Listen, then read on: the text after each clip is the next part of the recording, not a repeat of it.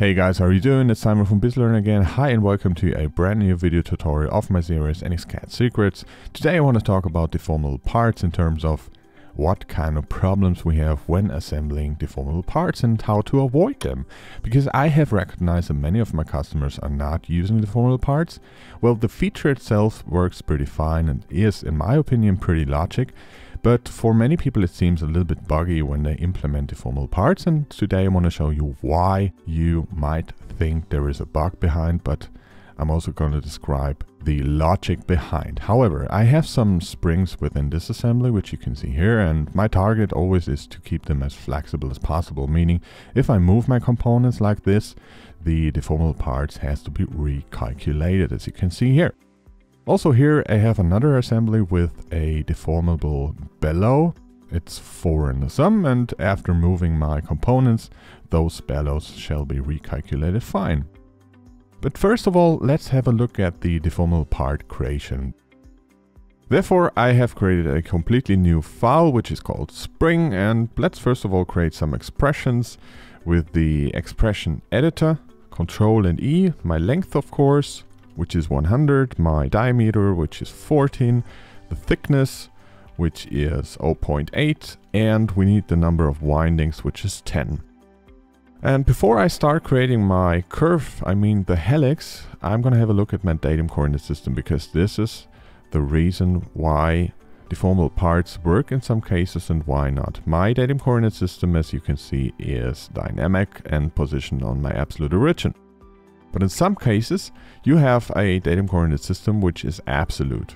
And I'm going to create such a absolute coordinate system. You can see it's just a few lines below the dynamic option called absolute, and there's no modification possibility in here. The position is equal right now, but when creating a deformable part, it makes a difference, which you will see when we are going to assemble this new spring. So datum coordinate system is absolute. Let's create some curves. I mean, it's just one curve, it's the helix.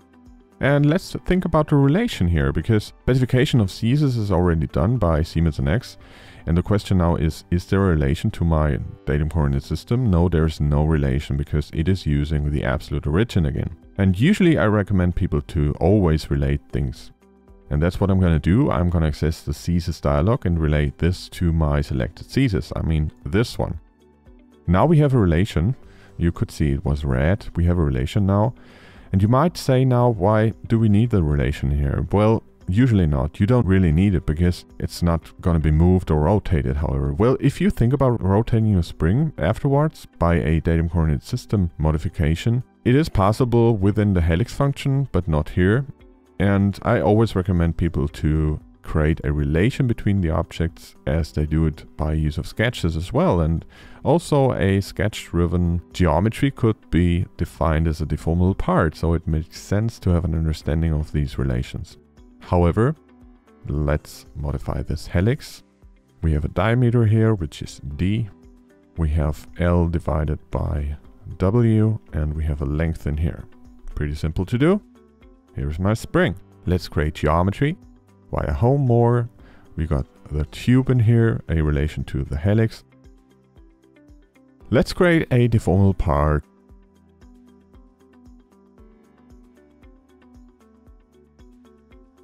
Let's define features which I'm going to use to drive my deformable part. Of course, we need all of them. And one expression in that case is the length. There is no reference required. Reference makes sense if you are creating deformable tubes, for example, driven by a spline or something, which you will have to select within your assembly to drive your geometry. That's it. Summary is not required, so I'm going to finish this. If you want some modifications in there, well, it's not possible via double click or something. You really have to delete this and create a new deformable part, because once it's been created, it's not possible to access this kind of UDF again. But it's not a real problem, because deformable parts are usually that simple, especially springs. Let's assemble this one and move this upwards a little bit to have better access to my geometry. So let's create some constraints like this. It's not deformed yet, but after hitting OK, you can see the deformation command appears, showing up this L value we've defined for deformation. And you could now create a measurement in here, but it won't be associative. So I'm just gonna cancel this. And within your part navigator, you can see there is no deformable part being defined yet because I've canceled the operation. You can see there is a measurement in here, which I'm gonna delete and create a new one of. It has to be associative, so you have to enable this one, and it's a length measurement here from this face to this one. There is no vector required because those faces are parallel, and it's going to be associative, meaning it's going to be linked within the part navigator. And this is something we can reference now. Just right click, deform, create a new deformation, and use the reference method, feature parameters. Select your measurement, hit OK again. And after the calculation here, you have to hit OK again. And you can see your deformable part has moved to its absolute origin. Well, you remember we have defined a coordinate system which is absolute. And why do we have such a problem? Because when just defining a position by constraint, it's not a problem. You have to know that when creating a deformable part, you first of all create one component, but after defining a deformation, you will receive a second object, in this case a solid body. So it is two objects we have, it's two springs. The first one is hidden, and the second geometry is displayed and is inserted into the part navigator of the assembly. And we cannot access this, you can just delete it, however. So it's really hard to repair. What I'm gonna do now is I'm gonna delete this one and modify my spring, but therefore, as I told you, you have to delete this deformable part option. And I'm gonna use my dynamic positioning type and create a new deformation.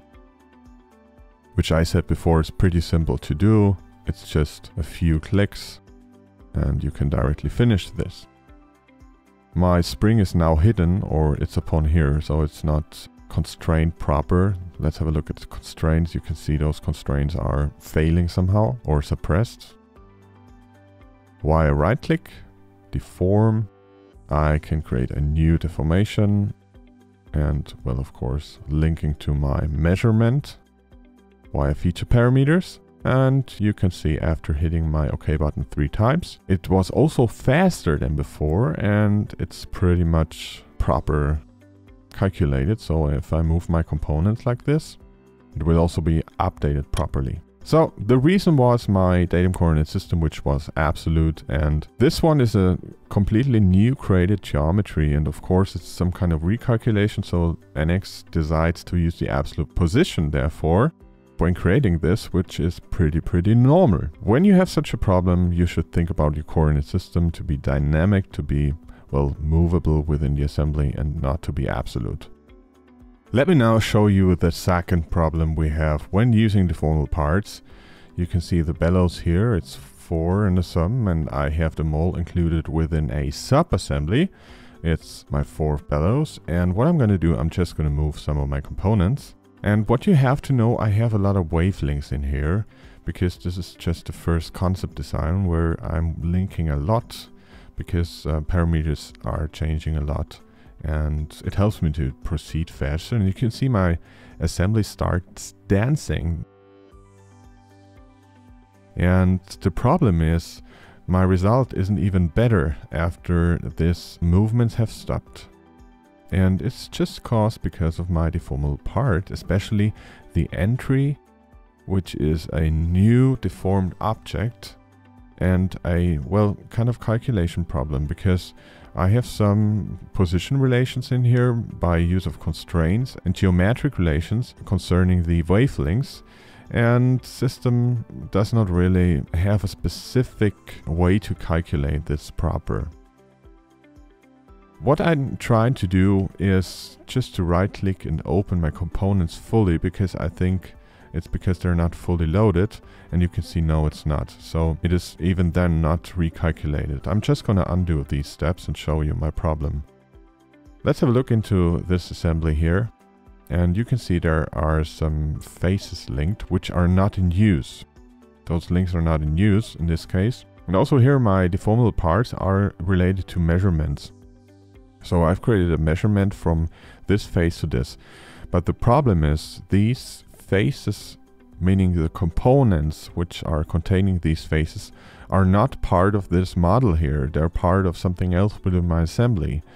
And if you create a measurement like this, I can show you, you will receive a warning. So I select one and another one, and you can see there's an alert. It's just an information, but this causes the problem.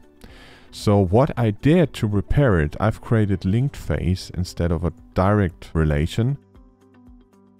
And what you gotta do to repair it is pretty simple. Just select all the measurements instead of editing one after the other. You get the feature group listed, and you can deselect and select the alternate solutions, which is in this case pretty simple to do because the linked face is always the first entry here. And my measurements are repaired now, so when I go back to the assembly, I'm gonna enable my assembly and move my things around. You can see after the movement it is well calculated.